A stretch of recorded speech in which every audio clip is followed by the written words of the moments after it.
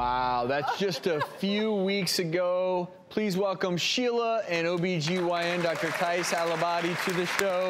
How are you feeling? I feel like a new woman. Like, I've never even had surgery. I feel great. Yeah. Really? Yeah, no pain, nothing. And this wasn't that long ago. No, it was like 3 weeks ago. 3 weeks ago.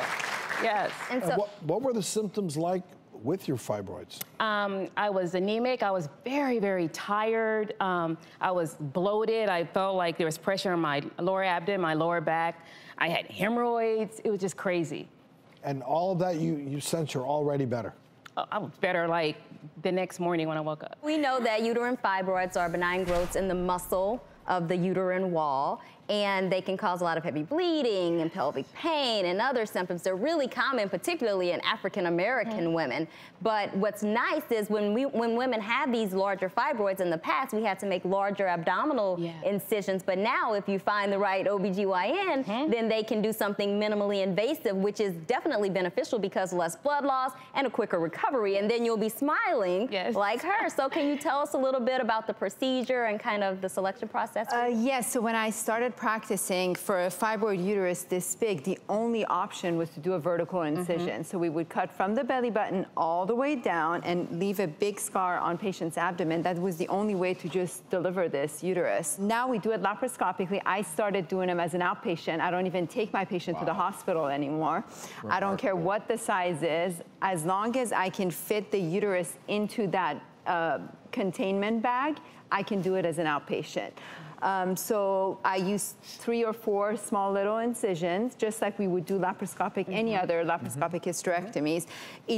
Her case took about an hour and a half. Most of the time was spent on actually taking the specimen out of the abdomen because it was a very large fibroid uterus, and you have to literally, like coring an apple, piece by piece, you have to take it out of an incision that's about 1 inch. That's very time consuming, but for her, the recovery is so fast. She was in recovery, I think, for 45 minutes, went home the same day, and I think she walked. I went walking the 3rd, 4th day. I did a 4-mile walk.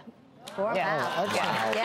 Are more and more surgeons in your field getting comfortable with this type of surgery, or is this finding someone like yourself who does the procedure in this fashion? You know, you need to be very, very experienced to do this as an outpatient. There are different levels of experience and comfort, and not everybody would feel comfortable. Right. I'm sure as part of the consent, there's always a small chance that you have to convert to a bigger procedure. That's why you have to be confident that you can do it. For that reason, majority of doctors would do these in the hospital, but I mean, I've done enough of them to feel comfortable. Well, to bring them out. Again, really impressed, and Sheila, most importantly, we're just happy for you. You seem like you are in a good place. So happy. I can dance, I can go out now, I don't be a couch potato anymore. I love this. I mean, Dr. Aliabadi has to be, just look at her face. That is, such a happy patient. She always looks this good, though. Oh, thank you both so much for being here.